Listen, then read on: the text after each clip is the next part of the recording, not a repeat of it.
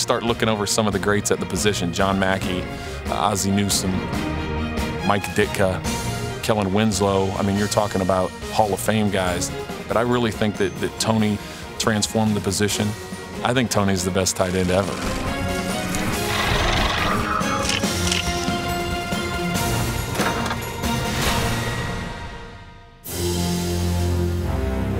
Put him in a normal tight end stance. He's going to run block. He's going to run his routes from that location.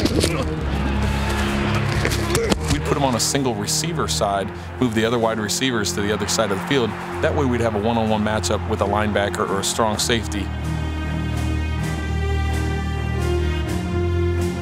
His skill set was so different than any other tight end. Tony Gonzalez double pass for Michael Ricks up the right side.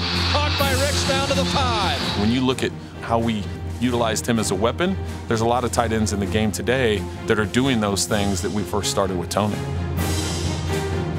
I'm gonna score, and I'm trying to every time. I turn around and I see defenders coming, I'm gonna do whatever it takes to at least let them know if you tackle me, it's gonna be hard. If one person tackles you, you haven't really done your job. Just like if one person's guarding you and you can't get open, there's something wrong with you. Maybe you shouldn't be out there.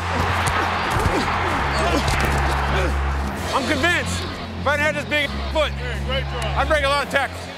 I'd have broke that last one. He had my foot like this, just one guy. The thing you have to remember with Tony, he has that basketball background. When you throw to him, you could squeeze the ball into coverage with Tony because of how strong his hands were and because of his ability to box guys out. Gonzalez catches it. Kirkland was in perfect position, but not for a California basketball player to come over the back and make the catch.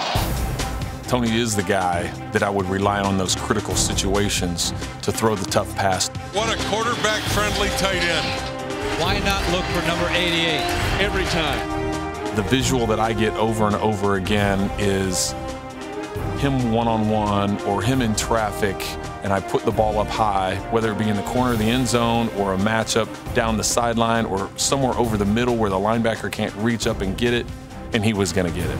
Lofts a corner penalty. Wants Gonzalez, who reaches up. Touchdown! Great going, buddy. Just great. Yeah. You're the best, and you will always be the best. He's a dynamic receiver. Everybody knows that. There's no question of that. I think what everybody forgets is how his blocking transformed as he went along. You know, he was a part of that offensive line that helped Priest Holmes break the NFL single-season rushing touchdown record.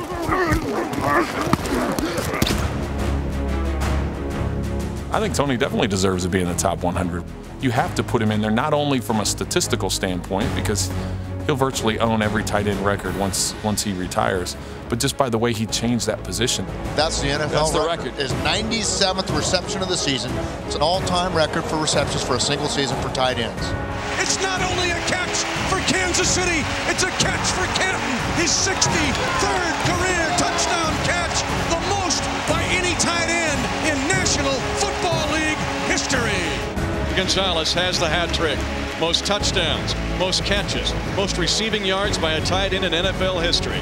He's the best tight end ever to play in this league. Absolutely.